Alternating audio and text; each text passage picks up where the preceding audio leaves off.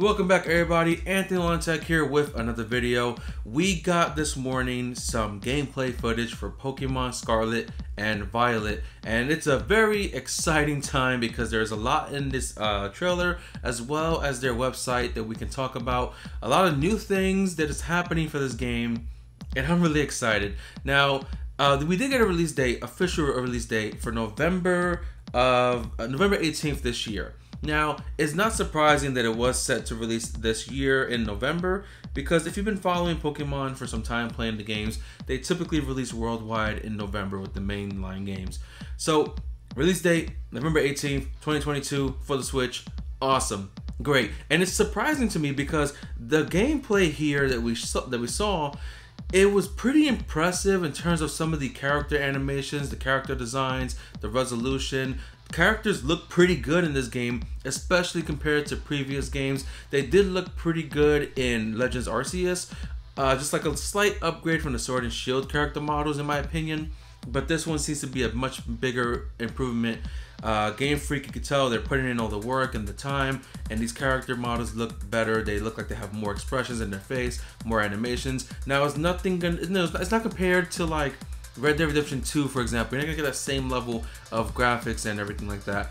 But for Pokemon, for what we've had for years and years and years, we are finally, in my opinion, seeing some really nice improvements in facial animations and character textures and everything like that. Now, some Pokemons do look, kind of the same in terms of how they performed in the past, and other Pokemons do look pretty good. So I'm happy to see that improvement happening here. I'm also happy to see some fan favorite Pokemon returning, like Talonflame and that line of Pokemon. Love it, it's great.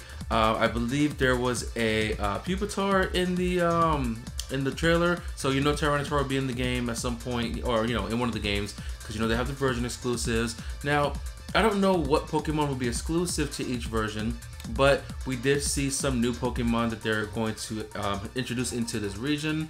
One of them, I can't remember his name, but it's like the cutest, funniest thing. It was actually, I have it here, my friends were chatting about it earlier. Lechonk, which is like a little boar. It's just a funny name and very cute.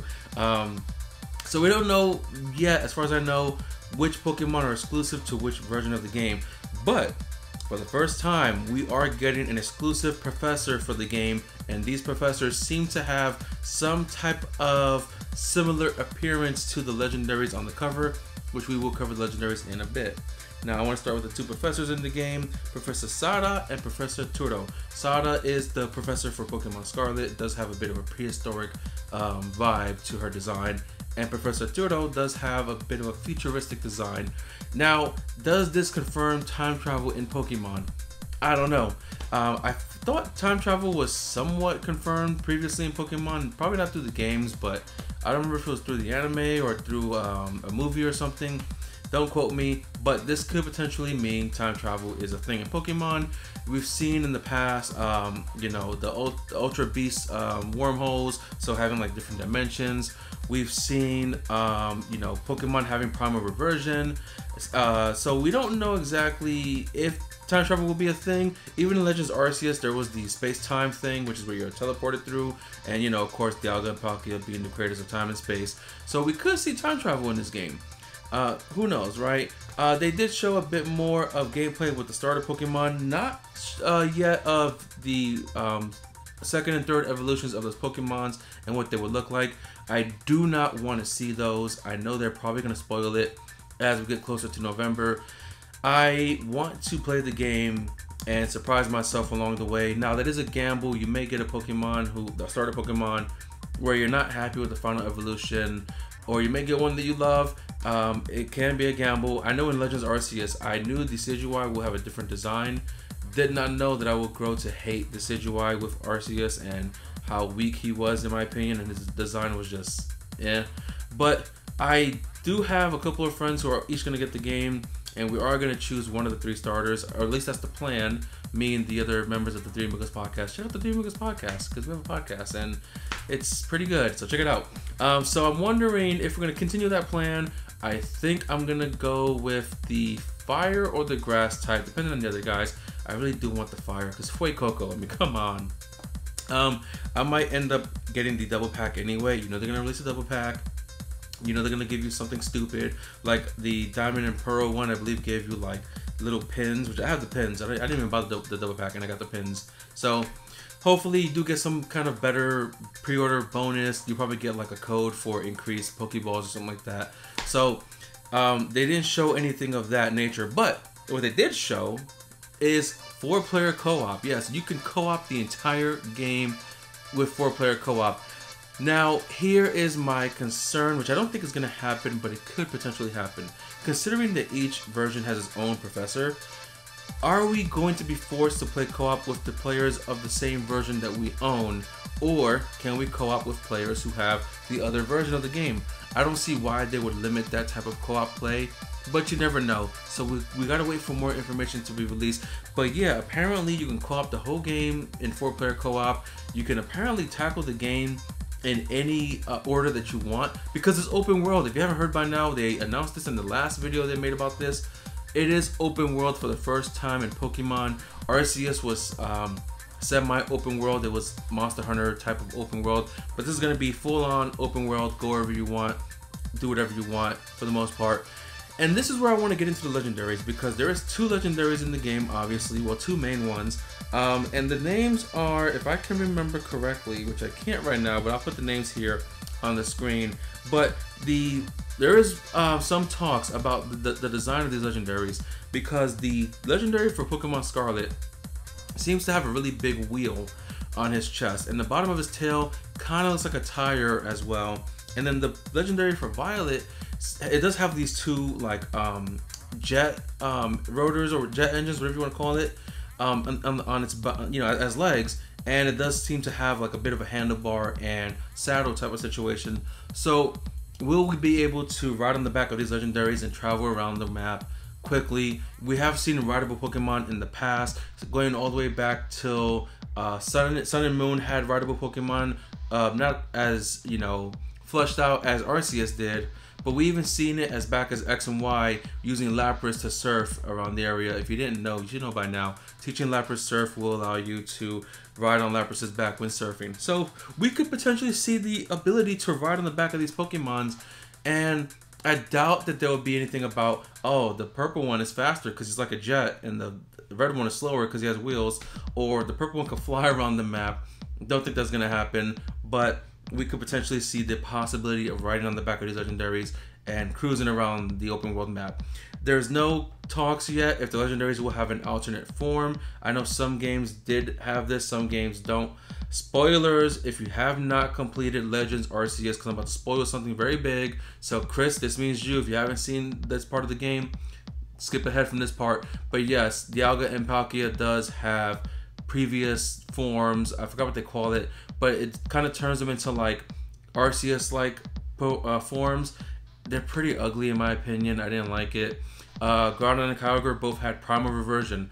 Diamond and Pearl remakes didn't have those forms, which was weird, but they saved it for Arceus. So it's possible these guys can change forms. We don't know yet. Still up in the air. So hopefully that you know, something does happen out of these guys.